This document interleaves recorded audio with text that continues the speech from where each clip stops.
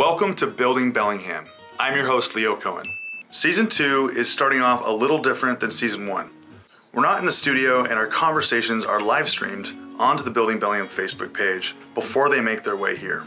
We're a little rougher around the edges, but the core is the same. Honest conversations with local entrepreneurs, talking about challenges, failures, and the effort it takes to build a successful business. Join me as we dive into the story behind one of Bellingham's biggest brands.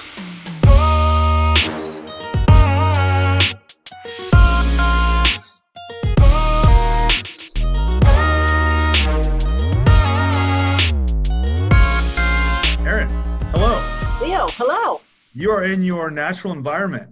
I'm in my natural habitat. I thought I would share that with all of you. I'm in the R&D kitchen where I also have an office, and then I also have my R&D kitchen here, and it's really where I spend most of my time when I'm not on my feet all over the bakery every day.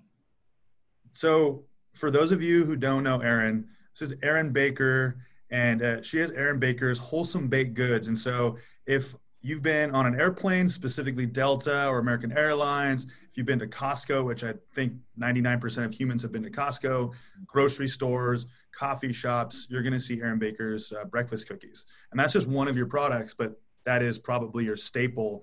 And there's a history to it that we're going to go through today, which I'm super excited for. So thank you for joining us on the Building Bellingham podcast, the feature-length. Entirely my pleasure. So we are on season 2. This is episode 2. Erin, who are you? Where are you from? Tell us a little bit about you. Born and raised in Washington State, born in Spokane, and then raised in the San Juan Islands, mostly on Orcas Island. I moved to the San Francisco Bay Area when I was about 12 years old and spent about 10 years there before I moved back to Washington. In the San Francisco Bay Area, I gained a lot of experience in the food and beverage world, and it really introduced me to fine cuisine, fine wine. I was working for this great restaurant group. My mom's favorite restaurant was Chez Panisse. That's Alice Waters. Alice Waters started the new cuisine, California cuisine movement. So I was really, marinated in the idea that food should be simple, it should be fresh, and we should nourish our bodies with what we put in our mouths. And, I came back to Washington after California it was very expensive. And, I really wanted to come back to my roots, and I moved back to Whidbey Island, and that is where I started Erin Baker's Wholesome Baked Goods. Yeah. And you mentioned something about wanting to have fresh, wholesome nutrients in your food. Is there a problem in America right now with how food is consumed and how it's processed? Did that kind of negative side of our food industry propel you into wanting to distribute better nutrients to people? Absolutely. My mom raised us on whole food. She baked our bread. She grew our vegetables and canned and dried, along with working a job as well. She really taught the kitchen was definitely a classroom for me. I spent a lot of time in the kitchen with my mom, and she would tell me what she was doing and why she was doing it. She said there's always a place for a little bit of sugar, a little bit of butter. There's always a place for a Coca-Cola, but not as a regular thing. And so I was really infused with the ideals that we have today. And that is, there's a time and a place for dessert. There's a time and a place for a soda, and a taco. But for the most part, I eat for sustenance. And then I, like I say, I party on the weekends, or, if I go to a party, I eat, some food that's not that great for me, but it's really enjoyable. So that's really the premise that I started my business. And I wanted to bring healthier packaged food to America. And in 1994, there were 45 million Americans that were not eating breakfast on a regular basis. I had identified, 45 million Americans. Now I don't even know the statistic now. It's probably like 60, 65. Last time I looked, it was like 58. So breakfast is a tough one for people. I think, everyone's in a hurry, number one. Number two, I don't know. I'm not a big breakfast eater, and that's really why the breakfast cookie resonated with me so much. When I was little, my mom used to make an oatmeal cake, and she would put all the brown fruit in it. And that's really what inspired the breakfast cookie was, this dense oat nutrition sweetened with fruit, and she'd send us out the door and be gone for hours with this, with this really energy packed, snack to go. So that's really what inspired the breakfast cookie. And, 27 years ago, it was kind of a hard sell until I'm like, just try it. It tastes good. And, the breakfast cookie has propelled forward on its own steam. Once people try it, they love it. And we've had customers for 27 years. So what is that moment like? So there's kind of a tipping point, right? There's a point where and this is where the blue bite comes into play, right? There's Yeah. a tipping point where let's say you're doing one action and you're getting 10% of the result. You're out there, you're grinding, people eat the cookie. They're like, where do I find this? And then you're like, well, I don't have my website up, or this, that, or the other. There's this like pre-tipping point as a business owner. Tell me a little bit more about how much energy goes into that pre-tipping point, and what is that tipping point like? And have there been multiple tipping points for you as you've propelled your business? Yeah. Well, the energy that goes, from when you have the dream, right? I had the dream, this is what I'm going to do, to actually making enough money to support myself. It was a while. It was 5 years. And I worked 2 other jobs while I was baking at night. And, my days for 5 years, I was working 16 hours a day. And you just do what it takes. There isn't anybody to complain to, there isn't anybody to be like, hey, I need a day off. Woo. It's all you, it's all your own steam. And I did whatever it took, and it took a lot, but it was my dream, and it was mine. And that really propelled me forward. The tipping point for me, the first tipping point for me, was getting the cookies into a couple of grocery stores in Seattle. One of them was QFC. Most people in Washington State are familiar. Yeah, QFC was my first real grocery store account, Kroger holding. And, things really started to take off from there. Once they kind of got into the city, and, there was more word of mouth, and things really grew very fast from there. People were like, this cookie's amazing. It's filling me up. It's healthy. It's delicious. Where can I get more? And at the time, this was, 98, maybe 97. And I didn't even have a website. I don't even think I had a website. So I was just taking phone orders.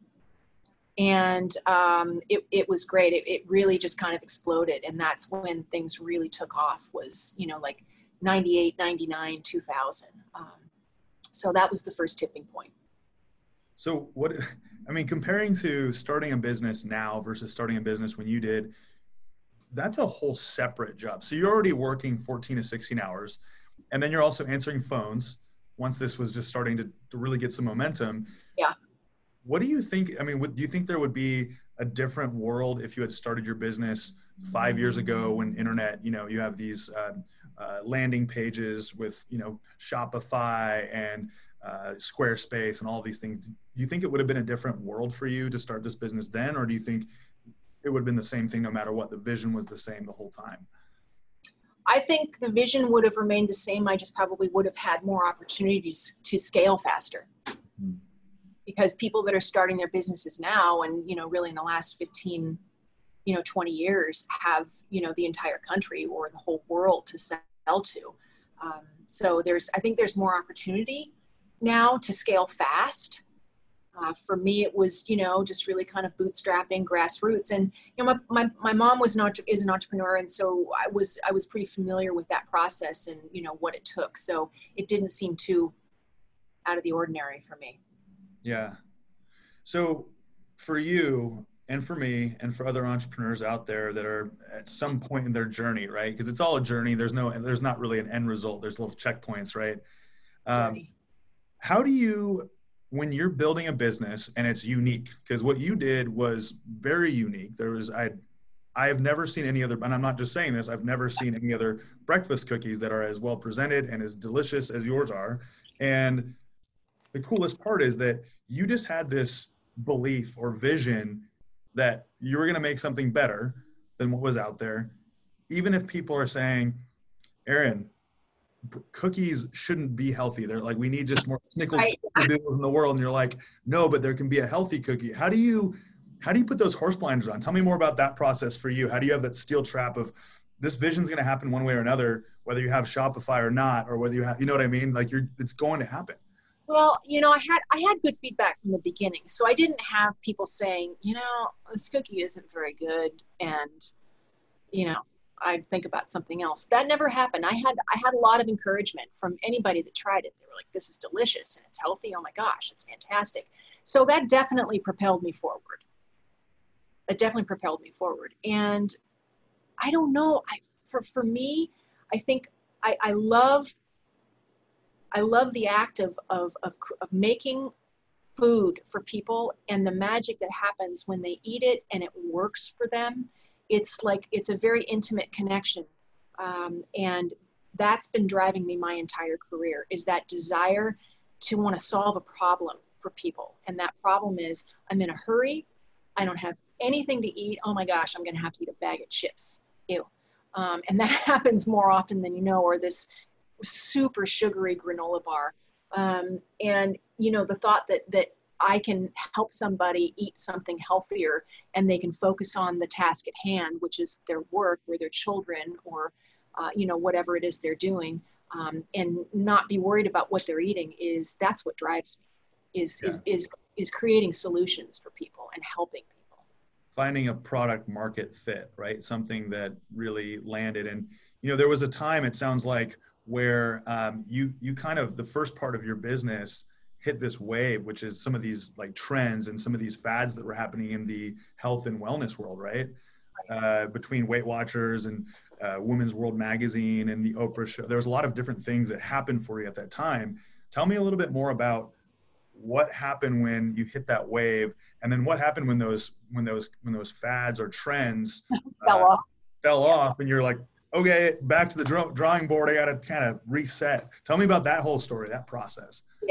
Yeah. So Weight Watchers was just kind of a phenomenon. When I got the cookies into the grocery stores, I had a Weight Watcher member call me, and she's like, these are amazing. Can we order more? And they just, what I guess with the meetings, they would share food items that they liked with each other, and it just kind of spread like wildfire. And I think the point for them was they could find something. The breakfast cookie was filling, it was delicious, and it fell within the right points of that current point system that they really liked. And when something works, it spreads like wildfire, because I certainly wasn't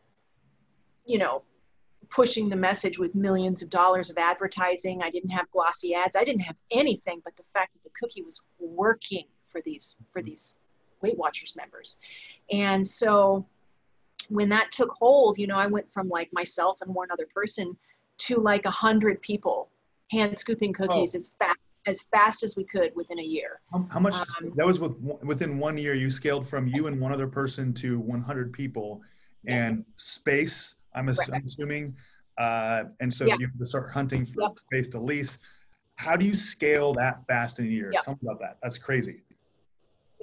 Well, actually I had to move twice, because it started to hit, and I was in 2,000 square feet. It was my first commercial space. It was below Boundary Bay Brewery. I don't know if it's funny, because Boundary Bay is using it for their hop storage and kind of brew storage, and my handprint is still in the floor, so I go in there sometimes and check it out. It's so cool. So that was my first space, and that was 2,000 square feet, and I'm like, I've got to move. So then we moved to the location on Champion and Railroad. That was 5,000 square feet. We were only there for like 6 months, and it was pretty clear that I had to move again quickly. So then we moved out to the space on Meridian, which was 15,000 square feet. That was all within a year. And it was just the craziest year ever. Now, I will say, there's a term in the business. I don't know if it's in your business, but sales solve everything, right? Mm-hmm. So if your sales are good and you've got money coming in, you can scale. You know, I mean, it's maybe not the most efficient and strategic, but at least you can move, and you can move fast if you've got cash coming in. And, at the time we were selling a lot of cookies. So that was one of the things I'm really grateful for, is that I could afford to do it. And that was something I had never had before. I'd never had capital. I'd never had the opportunity to, make a big move. So to go from 2,000 square feet to 15,000 square feet in a year, and 100 employees was a huge jump. But, we just scaled exactly what we were doing. And then, and then started the search to look for the right type of machine to actually automate the extruding of the dough and the making of the puck to go into the oven. So you had a good problem, which was you had this huge pent up demand. You had a nice cornered market, which was nutritional, wholesome cookies, and you're scaling super fast. So the interesting part to me is that you're talking about, like, you had good cash flow, you had money coming in for the business, because you're selling, I read a number of, was it 50,000 cookies a day? Yeah, probably about that. I mean, it was so long. No idea. You just had dreams of cookies going, like, on a conveyor belt going through your mind, right? Yeah, it's a lot of cookies. It's a lot of cookies. A lot of cookies. And so the interesting part of what you're talking about is that you had good cash flow. And step one is that you just needed to make the move. You needed to make that move to that space. Good problem, because you have good cash flow. And then the next step is, like, how can we make these systems work better? What was that transition like from going from 2 people to 100 people to saying, okay, we need to automate some of these processes to make this more feasible? What was that process like for you? Right. Well, at the time, I was having a really hard time finding equipment to extrude the dough, the breakfast cookie dough. The breakfast cookie dough was very unique. There really, at the time, was not anything like it on the market at all. And it's a very nutrient dense dough. Oats are the first ingredient, and prune puree is the third ingredient. And then you've got nuts and dried fruit and seeds and nut butters. And it's a very, very heavy, thick dough. Whereas most cookies that were being extruded really weren't being extruded, they were being deposited, which means they were just kind of being, a dough depositor, they drop, and it's more of a kind of a batter type consistency. So it just moves through really with ease and not a lot of resistance, because you're just talking about white flour and white sugar and right. Flavoring, basically. And maybe some nuts, maybe some chocolate chips. But I mean, lucky, right? we all know what commercial cookies taste like. Think of a Chips Ahoy. That's what kind of equipment was out there. And so I had to find equipment that wasn't necessarily for cookie dough. It was for meat. It was like a meat extruder, and have these machines retrofitted because they had higher horsepower and they could push my dough. So it took a bit to figure all of that out. But we did it pretty fast because, the sun was shining, right? I mean, I never assumed that, when a wave hits, you never want to assume that it's going to last, and right. You need to plan for the wave to terminate. And so I knew I had to move fast. So it took a little bit, maybe 6 months to get that automated. And then we were able to kind of scale back on the amount of bodies we had in there and have a good amount of people and machines. So would you say that it's important as an entrepreneur in any industry, you're going to have these surges, you're going to have these times that you're leveling up, there's surges, there's certain fads or trends or markets or whatever it may be, a new market emerges. You're saying you ride that wave, you put your head down and you just grind it out, but you're preparing at the same time for the other side of the wave when the wave crashes, right? I think that's prudent, yes. Is there opportunity on the other side of the wave if you prepare correctly? I think there's always opportunity, and it's absolutely, it's so easy to get used to the good times, the high times, the, cash is rolling in times. But inevitably for, my business is a quarter of a century old. And I have experienced everything from, good times to really, really tough times, and a number of different times, not just once.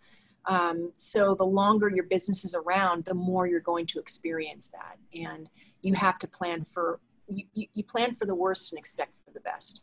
Yeah. Tell me a little bit more, because as an entrepreneur, I pride myself in my failures and learning from other people's failures. I think that they're the best teachers that we could possibly have. Tell me, and for those of you that are out there watching, I would love to hear a little bit more about what are some of your biggest failures and lessons as an entrepreneur, and tell me a little bit about those situations. How did you pivot in that situation? Did you just immediately jump on a solution? Did you sit there and process? How do you operate as an entrepreneur in challenges or failures?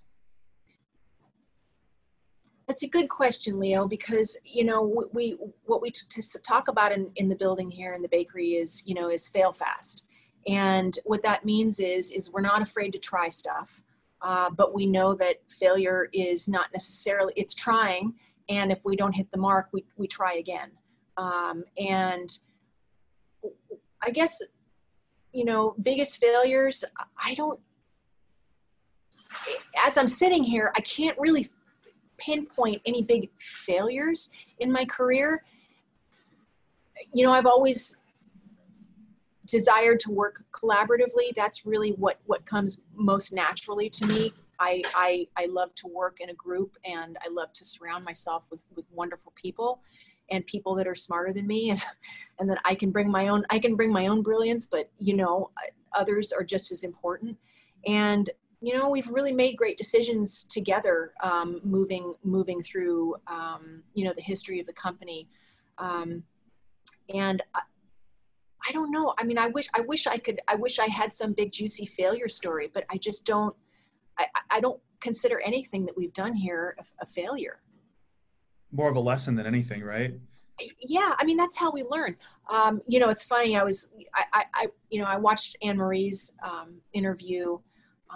She's one of my dearest friends, and she talked about how she got her MBA, to learn how to run her business, and this is my MBA. My MBA is happening in my business. I didn't go to college. I just got to work, and so the failures are nothing but learning opportunities. And I would have to say that I pride myself with being conservative, not taking huge risks, and relying on my team to help me make the best decisions possible for everybody in the building. So the failures are learnings. Yeah, no, I absolutely couldn't agree with you more. One of the things you just talked about is something that really, really resonates with me, which is this concept of this word entrepreneur is like such a glorified term. I like to call it wantrepreneur, right? Because everyone's just like trying to be this like cool startup. Yeah. Oh, I have my hand in 10 different fires, right? Whatever, or irons in 10 different fires. But you just mentioned something that really resonates with me, and some of the people that I've interviewed on here have said the same thing, which is an entrepreneur is surrounding themselves with their weakness points, right? Their weak points. And tell me about your team and how they've helped you navigate as an entrepreneur through pretty much everything with their skill sets they add to your world. Well, my longest time employee, her name is Dawn Ernest, and she's been with the company on October 23rd will be her 20th anniversary. Wow. Yep. And Dawn started with us in our customer service department, and now she's our vice president of operations. And, besides me, she has the most tribal knowledge in the building, and she has been, a faithful friend and confidant, and, a wonderful advisor. And she has the things that I don't. She is incredibly organized, really great at being an amazing supporting role for me. She knows me so well, so it's like she can finish my sentences and read my thoughts.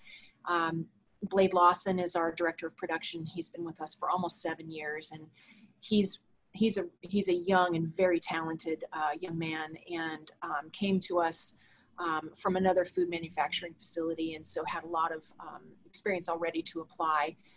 And he's just really just mechanically so smart, and I love the way his mind is, and he does a great job with our production crew. And we have a great QA director, David Keeler. Again, really, I head up R&D, but I kind of lack that scientific background that R&D needs. So David and I do a lot of collaboration there. He has a very, he has an in-depth scientific background of, food science. And so that's incredibly helpful. And then Rob McCormick, who is actually my business partner now. And Rob grew up here in Bellingham, and he's about 8 years younger than me. And it's funny because when I first started making breakfast cookies, he was in high school still. Wow. So weird. And he'd stop at Cruise and Coffee on his way up to the mountain and get a coffee and a breakfast cookie. And he loved the breakfast cookies in high school. And then Rob went to college. He went to Wazoo. Then he went out into the world. His first job was with Jones Soda. So he got this really cool job with this, great hip, forward-thinking company. And then he later after that went to work for 5 Hour Energy, and we're all familiar with those little energy shots. Yeah. Yeah, exactly. Also another really innovative and interesting company. And he was director of global sales, so he got a lot of experience, in the global sales market. Rob and I connected about 6 years ago, and he said, "Hey, my wife and I want to move back to Bellingham. I'm from Bellingham. I love your cookies." And we talked for about a year before we decided to work together. And, we just have a great relationship and complement each other very much in terms of his strengths and my strengths. And, it's a true business partnership is something that you can't buy it. You're just lucky enough to find it. Yeah. And I have that, and it's really the best thing about my work is the people that I work with, and I love to come to work every day. So we've got a great team, and they're all really smart at things that I'm not. Mm-hmm. So on your blind spots for sure. Indeed. So one of the cool things is that, you hear different business models, and obviously I've got my opinion, so I'm not going to dive too much into my opinion, but I'm very curious. We talk about culture, and culture is kind of this buzzword in corporate world or business world, right? But Mm-hmm.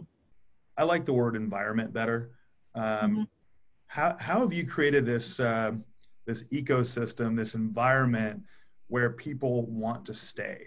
I mean, that's one of the biggest things is obviously if someone wants to go, it sounds like you're supportive of people doing their thing, but you've created this world, you've continued to grow your world to accommodate the best of the best in your world here locally, at least, right? And so how do you do that? What is your secret recipe, to culture and environment? What's important to you about your culture and environment? Well, we have a few words here that we use on a regular basis, and one is compassion, and the other is, the other two are, consistent communication. And when I set out to kind of reset the culture after my previous business partner left the business about 6 years ago, I really wanted to create a culture that was, really more representative of me and how I wanted things to be here. And it took a little while to really get that culture set, because most workplaces are, it's kind of a simple formula of here's your task list, do what I'm telling you to do and do it right. And that's it.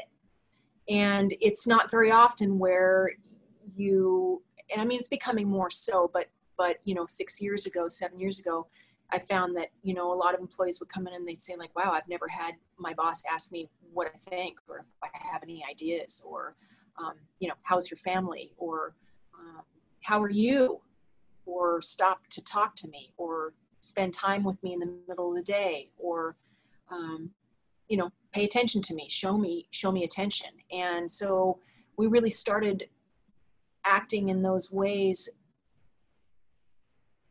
treating people the way we wanted to be treated. And that was our filter. But it's easier than you might, it's not as easy as you might think. How so? Well, for those that were in administrative roles and leadership roles, where there was a lot more dialogue about it and it was a lot more demonstrable, it was a little more difficult to infuse into our production staff. Bigger staff, a little bit more complicated in terms of management, and it was a little more difficult for people to grasp what it really meant. What does compassion mean? Compassion doesn't mean that you can come in late all the time. There's a line. Yeah. You still have to be responsible. You still have to be accountable. But, compassion means that, hey, I want to hear about why you were late and if we can make adjustments so that you can get to work on time. That's what compassion means. Compassion means I'm not going to fire you. Compassion means I want to hear about what's going on with you so that you can't make it to work on time. And so it took some time to really kind of get that message really infused into the staff. And, this type of culture can be a little messy at first because people just they're not familiar with it. They're not familiar with it, and people want it. But what they don't realize is they actually have to contribute to it also. Right. So they have to think about their coworkers, if we're down 5 people on the production floor, that means the production staff is here 2 hours longer. That's so, a lot. Yeah.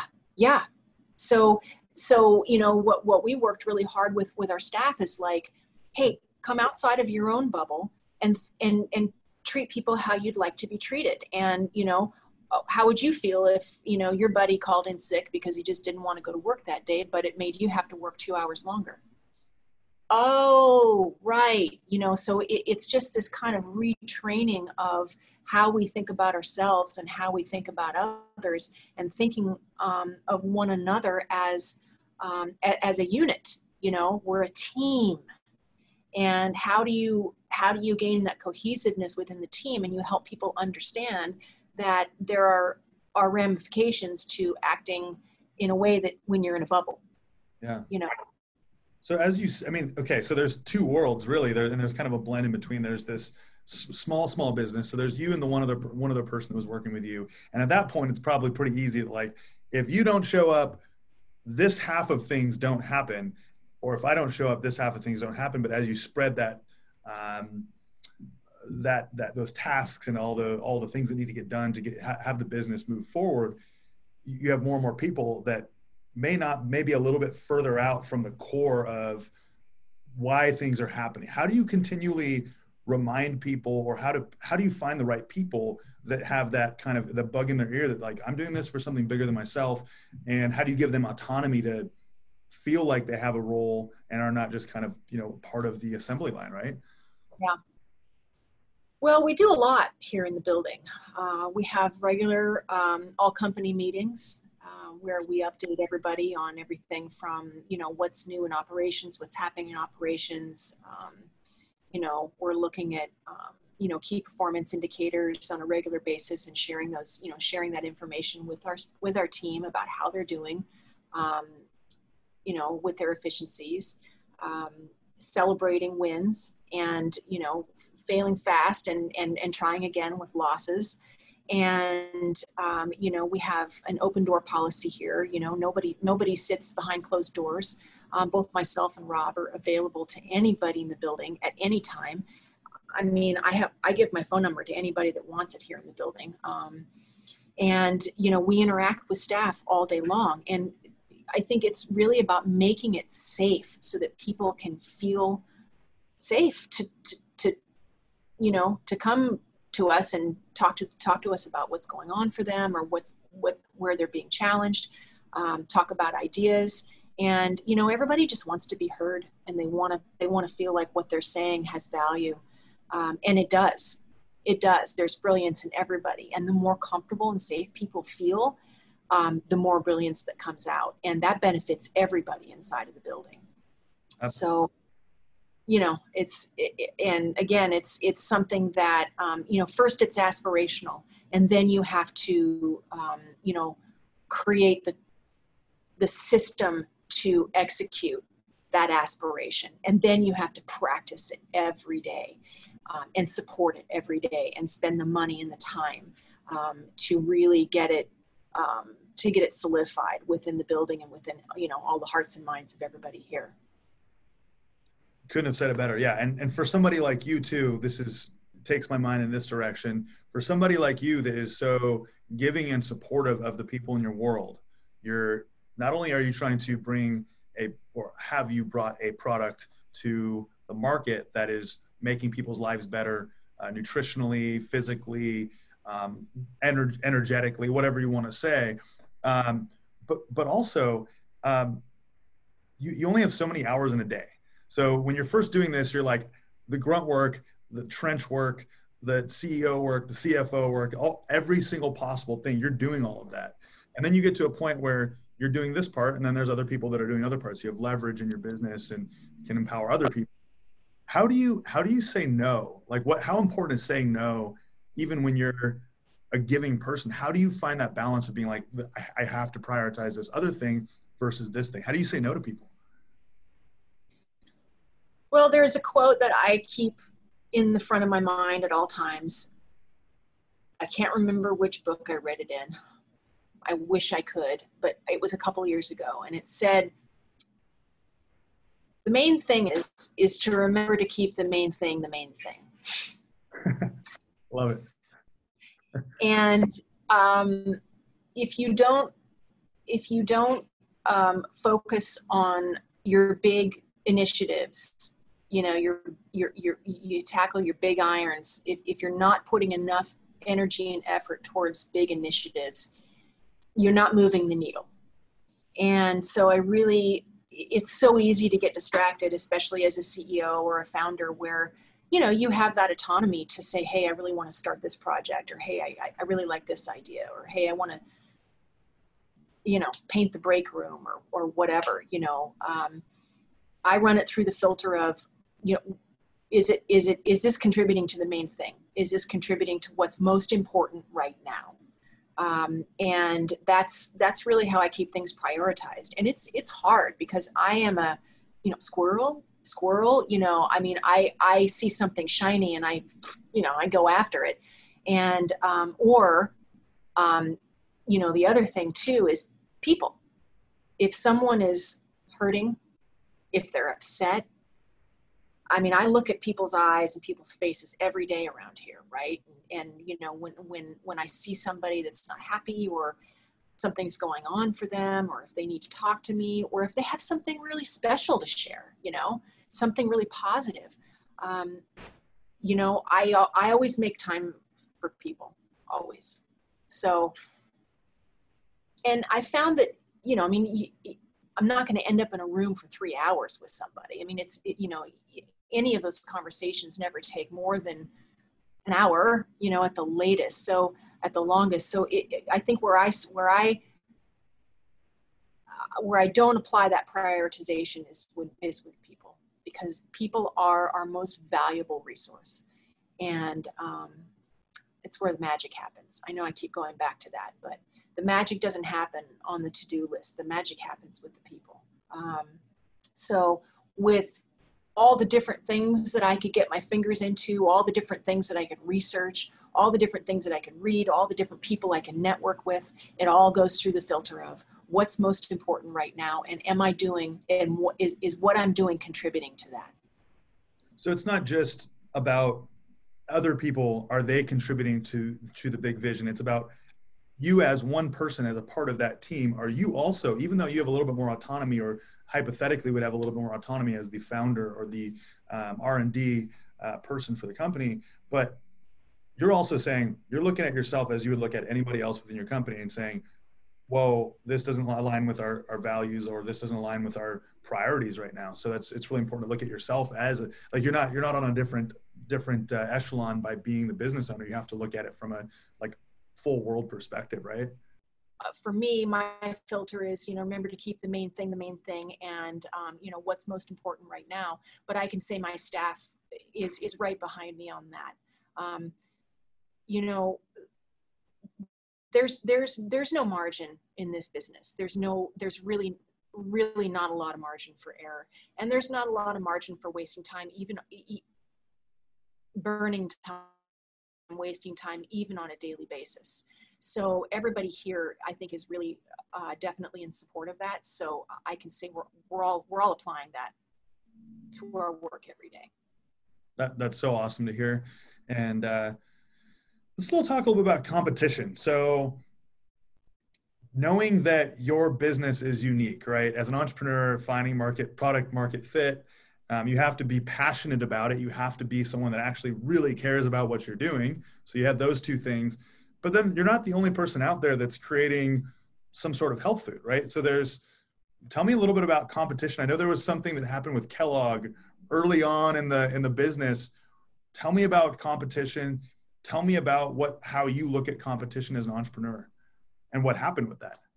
Well, competition is just that. I mean, competition is a healthy thing. I mean, if there wasn't, it certainly is, it keeps the fire going underneath us, and it inspires us. We see products that inspire us, and we create our own version of what inspires us. So competition's really good in that way, because it's just like this ongoing resource of new and innovative ideas. So it's certainly a positive thing for sure. It's funny. It's ironically, I actually have this because I was looking at it. So you can probably see this. This is a Quaker breakfast cookie. Mm-hmm. Yeah. So that happened, I think in 2005, maybe 2004, after they came to my booth at the Fancy Food Show, and they were like, "Oh, breakfast cookie, this is a good idea." And then they launched their product a couple of years later. And a couple years prior to that, speaking about Kellogg's, I came up with the first breakfast cookie in commerce. I mean, someone's grandma may have been making a breakfast cookie at home, but she wasn't selling it in grocery stores across the nation. Yep. So I decided to try to protect that mark of breakfast cookie. And I was advised by my attorney not to, because it was a very generic descriptive term, meaning there was nothing unique about it. Like, she always told me, like, you need to, like, Apple computers is a great example, because apples have nothing to do with computers. So it's a protectable mark.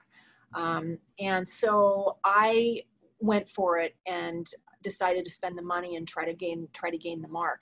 And I was within 30 days of gaining that mark, and Kellogg's opposed the mark in the interest of just maintaining its generic form. And these huge companies have whole legal departments that troll these applications. They're looking for great ideas. They're looking for ideas that they can poach and use. And if they allow something like that to become a registration, then they can't use it. And that's the whole point of why they do it. And I had to walk away from the fight because their pockets were about a million miles deeper than mine. And so that was really disappointing, because it was just the beginning. It was just the beginning of my education of being a David in the world of Goliath. And the food business is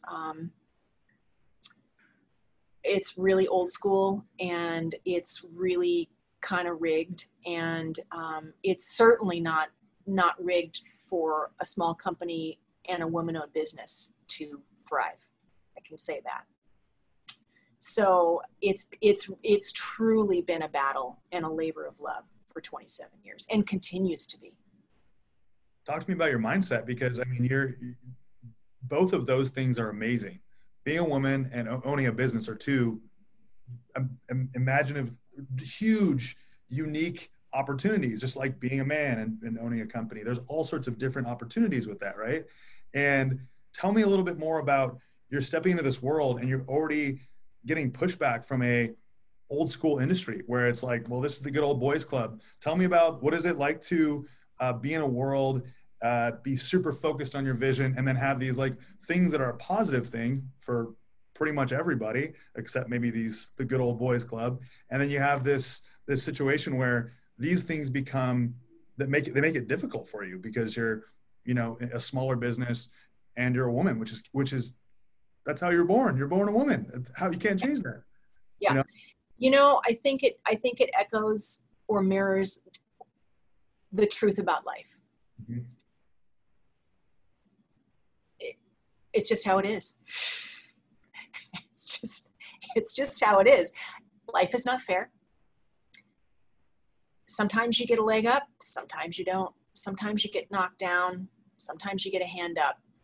It's just how it is. And you know, the only if we get too far down into that, like all this stuff has happened to me and I've been held down and I've been held back, it takes the attention away from what's most important. And what's most important is moving forward. Yeah. And I can say that my focus is more about the fact that I have been here for 27 years. And the statistic of, I don't even know what the statistic is, but I know it's pretty impressive. Like something like 3% of all small businesses survive 10 years. And even, it's an even small, I don't know, it's under 10%. I don't know, it's somewhere in there, survive 20 years. Yeah. And so, you know, I just keep bringing myself back to that. Like, you know what? No, I'm better than all of that. It doesn't define me. And I'm proving that by being here for 27 years with no investors, no help, no formal education, just myself and the people around me and a great product. Incredible. It's incredible. And it's about reminding yourself and, having these checkpoints along the way of, hey, I'm still here. Wait, I'm still pinching yourself. I'm still here. You just mentioned something about investment, and a lot of businesses to get started, whether they're tech businesses or they're, or another cookie business or a health food company or a local business, whatever it is. A lot of people take on money or take on small business loans, and you haven't taken on any money from anybody. Right. That's got to feel No, amazing. How do you do that? it does. Well, you know, okay, let's go to the blue bike because you mentioned blue bike. Yeah. So let's see, this was 1997. This was 4 years after I started, 1998. I was down in my space below Boundary Bay Brewery. I was using this, really piece of crap pizza oven. It was bad. Wouldn't hold temperature. You know, I could only get 4 sheet pans in it.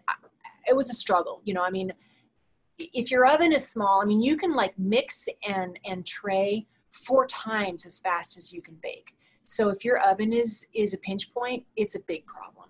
So, you know, that's when I was putting in like 16 hours a day, and I'm like, I have got to get a different oven. This is ridiculous. So at the time, remember going back to when I was living in San Francisco, I was waiting tables, but it was like fine dining. So I was making good money, and I bought a new car while I was down there. It was my first big purchase. I couldn't believe I even qualified for the loan. I bought myself a red Jeep Wrangler. It was amazing. So in the time between that and the time that I moved here, I had paid it off, and I had the title. And so I wrote a business plan. I worked with Tom Dorr up at the Small Business Development Center, wrote a business plan. I had 3 years of business under my belt. I had success to show. I had this collateral, and I went to, at the time it was Bank of Bellingham, for a $10,000 loan, and they turned me down. And so I sold my Jeep, and I delivered my cookies on that dang bike for like 6 months on that blue bike. I had an old Schwinn blue bike. Did you at least have a couple gears? Was it a unicycle, or did it have two wheels? What were you doing? It had 2 wheels. Yeah. No, it was just an old Schwinn bike. You know, it was my tool around town, and I put some big baskets on the back, and I had a big backpack, and I would just go up and down, all those little places. And then I found some old delivery van with a hole in the floor in Anacortes, and bought that. And I couldn't let anybody drive that because it was too dangerous. So I was the only one that could drive it. And so I forget what got us to this. Oh, we were just talking about when you are going back to doubling down and just doing the work. And you were talking about the oven and how the oven wasn't working, and then the Schwinn Well, die. thank you, thank you. So anyway, so I sold the Jeep Wrangler. I got the money from the Jeep. I bought the ovens, and I just did what it took, and that was the only investment money I'd ever asked for, and I was turned down, and so I just figured out how to get through that roadblock, and I sold the only asset that I had and just kept moving forward. So it's been an incredible journey, though, not just growing slowly but surely, and living here in Bellingham and employing people and enjoying this incredible area, and doing what I love, without having to go into deep debt, to keep a dream alive. You were talking about cash flow earlier, and I mean, we're still going through this crazy time with COVID, and I don't want to really make this about COVID that much, but there are these things that happen economically, things that happen like COVID that might be health wise, but are now economic and political and all these things. But how important is profit and cash flow and having no debt? And because debt obviously affects those things, right? Paying back debt or eating into your profit margins. You had no debt, and so going into this, and maybe you had reserves, and you had all this foundation set. How did you weather this storm going through COVID? Tell me more about that experience. Well, the last 6 years have been really interesting for the company. There were a lot of big hurdles for us in the last 6 years, starting with the minimum wage increase. We relied pretty heavily on not at minimum wage, but a little higher than minimum wage for the bulk of our production staff. So weathering and shouldering a 40% increase over 4 years was a big thing for us. We're a nationally sold food product, and we weren't able to pass on those costs like local businesses were. I mean, the taxpayers of Washington State voted that law in, and I understand the reason for it, and I support it. Washington State businesses were able to pass some of those costs, if not all of those costs, on to the consumer that actually voted in the law. We weren't able to. So we have, our breakfast cookie still needs to be $1.79 across the country. So it was a really interesting and a big challenge for us to figure out how to make that work and to continue to be competitive on the shelves on a national level. So that was a big project over a period of 4 years. The other big project for us was the Food Modernization Safety Act, which was put through by the Obama administration, and basically making our food supply safer by requiring manufacturing facilities to actually prove that they're doing the food safety, that they're doing what they're saying they're doing, which was a pretty dramatic increase in what we had to do and the equipment that we had to do it with. So there were some really big costs associated with those two big projects. The other big project that we had was an ERP system, which is basically the system that runs the whole bakery. That was another part of traceability and, just functioning, bringing our systems forward so that we could function in a really efficient manner and to scale to grow. So those were three giant projects that we had to move through in the last 5 years that, just a lot of work inside the building, a lot of focus inside the building. So really we weren't able to, do huge innovation and do a lot of stuff outside of the building. So going into COVID, we weren't really in a position where we had, had great, huge new launches and success and, cash rolling in, and, we were just coming off of getting ready for growth. COVID has definitely been very challenging for us, just like it has been for everybody else. But again, it shows the strength of our team. And we've been manufacturing from day one. We never shut down. Well, we didn't, we're an essential business. So we continued to manufacture, and everybody in the building remained healthy and united, and very grateful to be here, and very grateful to be continuing to, do what we do. We certainly saw a lot of disruption in supply chain and in the distribution chain, from getting our product, here from the bakery to the shelf. There was a lot of disruption in that distribution chain, so causing us a disruption in sales. So, again, I say that with a grain of salt, because I know that every other business out there, with the exception of construction,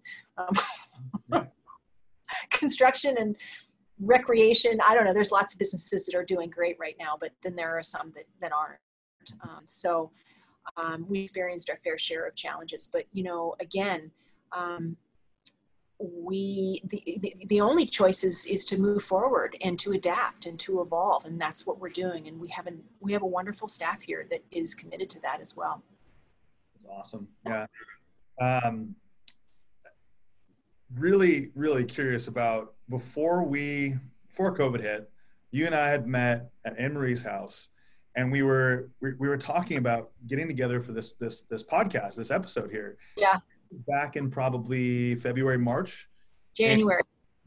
Oh my gosh, this year's flown by. And I know.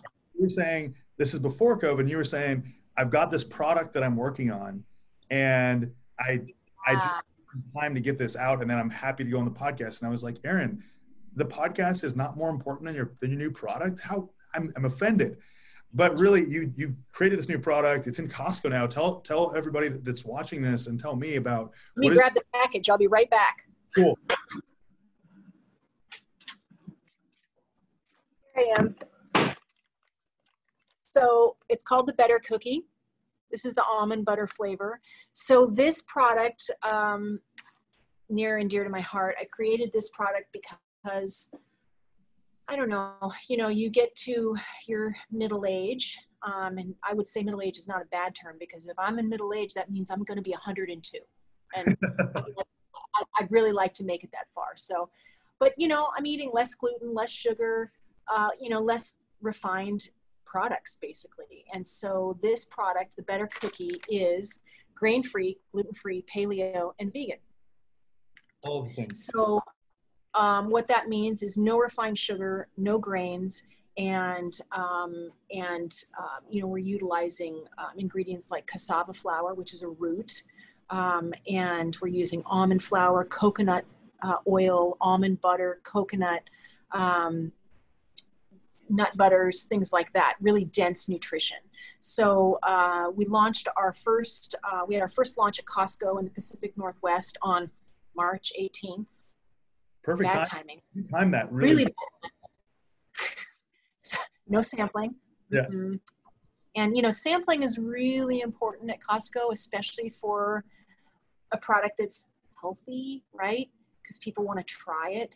But it went pretty good. It went pretty good. So we were pretty happy with the results, considering everything that was going on. The lack of traffic going through Costco, no sampling. So it went really well. And we've also launched at Sprouts, which is it's about a 350 store chain, not in Washington, but the Southwest California. And then the Better Cookie also launched in LA, in the LA region of Costco last month, and did rockin' good. So LA's a good place to launch a product like this. So we're looking forward to a lot more business with Costco with this product. We love to do business with Costco. They're a great partner for us. And we'll be launching this, nationally with other retailers as their buying offices open back up, which has been also such a bummer, because, we worked hard on this product to get this ready for market. And all of a sudden, beginning of the year, when all these reviews were happening, category reviews, which only happen once a year. So if you miss it, you've got to wait, an entire calendar year to represent. Buying offices were closed and buyers were not looking at new products. Grocery stores were not even going to think about bringing in new products. So it's interesting when you think you've got an ace in the hole, right? It's all the buzzwords. I mean, it's not only is it vegan, it's paleo. Not only is it paleo, but it's grain-free and gluten-free. So we knew we had a great product, and we knew we had something that could be kind of a unicorn, in a way, that if there's enough dietary designations, it's going to do well, especially if it tastes good. And it just came to a screeching halt. So, and I would have seen this coming ever. So, but we have two flavors. We have the salted chocolate cashew, and we have almond butter as a second flavor. Something good. Yeah, I would have to say they're quite delicious. So you'll be seeing them, Bellingham audience, you'll be seeing them out and about. Hopefully Hagen will be bringing them in. Hagen and Co-op will hopefully be bringing them in soon. So Costco, obviously you can buy them on your online store. Oh yeah. Mm-hmm. All of those links and details will be in the comments below, and every press release we do will have all the links to be able to find everything that is Erin Baker's Wholesome Baked Goods. So I'm really excited. And I'm really excited because I haven't actually had a chance to try them, and I actually have not been eating gluten for five years. I get really sick. So yeah. Those sound delicious. So I'll have to pick up a case of those from you, or box or wherever they come in. Just stop by the bakery and see me. What's that? You can stop by the bakery and see me. Sounds awesome. So, Erin, what is next for your company? What are you looking forward to in the future for your company, for Bellingham? What are you looking forward towards? My big, hairy, audacious goal, those of us that are in the entrepreneurial world know that term BHAG. My big, hairy, audacious goal is always is for Baker to be the next Quaker. And, that's where I'd love to take this company, to be a household name, a trusted household name in every kitchen in America. For parents to say, I buy this product because I know Erin Baker. I know that she makes great food, and I know that she wouldn't make something that she wouldn't eat herself. And I think that the food world on a large scale lacks that greatly. Large food companies are controlled by shareholders and profitable needs, and poor decisions are made. You spoke earlier about, what's wrong with our food system. Our food was industrialized, and it was designed, after the war, in the 50s, was industrialized, and it was designed to sit on the shelf for 12 months. Oh, that's a great idea because we can make more money. We can make everything in centralized locations. We can ship it on rail cars. We don't have to get it there fast before it spoils. That's when artificial flavorings came in. That's when artificial colorings came in. That's when, farming became really, not good. And, much of the food that's out there in packages, there's nothing alive about it. There's nothing nourishing about it. And it's a great big problem that we have in this country, is that we're largely eating food out of packages, and most of that food is really, really not good for us. And so Rob and I really want to bring an honest and truthful and healthy food to the American family. And that's what's next. How long it'll take us to get there, I don't know, but we're making a dent in it.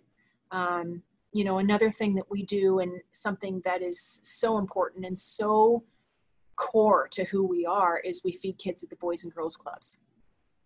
And about 10 years ago, I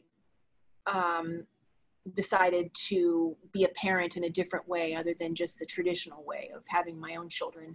And I went to the Boys and Girls Clubs, and I saw what was happening there. And they were, all these little kids were flocking around these vending machines that were there because, the people that owned the vending machines built the gym. So therefore they could have their vending machines there. And what's in the vending machines? Candy and soda. And these little kids are spending what little money they had on candy and soda. And I said to the director, I said, I'd really like to help here. Can I bring you breakfast cookies? And that was 11 years ago. And to date, we have donated almost 800,000 cookies to 18 clubs, in Washington State. And basically, it's the one snack that kids have access to 24/7 at the Boys and Girls Clubs. 60% of the kids at the clubs are food insecure. And what that means is that they do not know where their next meal or snack is coming from. They could very well go home and have bare shelves and no parent at home to feed them. So they're going home with breakfast cookies in their backpacks. They're going home on the weekends with breakfast cookies in their backpacks. They're going to school in the morning with breakfast cookies in their backpacks. They're eating breakfast cookies while they're at the club. I mean, the food programs have definitely improved at the clubs since we started this program. Heather Powell and her incredible team that take care of the kids in Whatcom County do a wonderful job with the food now. And it's really changing, but the breakfast cookie is a staple healthy snack for the kids, and it has been for 11 years. And it's simply a percentage of our sales, and our give is consistent with other large companies like General Mills to children's programs. So the more product we sell, the more cookies we donate, and we just simply ship them to the clubs every month. It's amazing. So, that's the other big thing, and that's our effort to reduce childhood obesity, to reduce childhood, food insecurity, and to show kids, to habituate them to food that actually has food value in it. Most kids are habituated to high sugar content, high fat content, foods that should only be eaten on a very special occasion and in moderation at that. And they're not. They're eating it multiple times a day. And this, they think a banana Pop-Tart is what a banana tastes like. No, that's not. It's not what it, and they don't like a banana, because it doesn't taste like the sugar, rocket that's in their mouth. So the other, big point that I was trying to make is, let's get these kids' taste buds back to where they should be, and where their body is craving whole food and not the candy bar. Right. So it's been an incredible journey with Boys and Girls Clubs. They're an amazing organization. I mean, talk about selfless and incredible leadership. They're raising this country's youth, truly. And we're honored to be working with them to help them raise these kids. It's very inspiring. It has to be a part of your business, is how can you, not only how can you grow it, but how can you impact your community? And so thank you so much for your contribution to our next generation. It's just amazing. I'm also just, my mind's a little bit blown. I'm trying to imagine, it's like a math equation of how many, if you stacked 800,000 cookies in one room, what that would look like. It's a lot of cookies. A lot of cookies. 11,000 a month. It's a lot. It's a lot of cookies, but a lot of nutrition. So thank you so much for that. And Erin, thank you for joining me from your, as David Attenborough would say, from your natural habitat. Natural habitat. That was. No, you said it better. You say it again. Oh, thank you for joining us from your natural habitat. He's got a little bit more theatrical British voice, but that's awesome. I love it.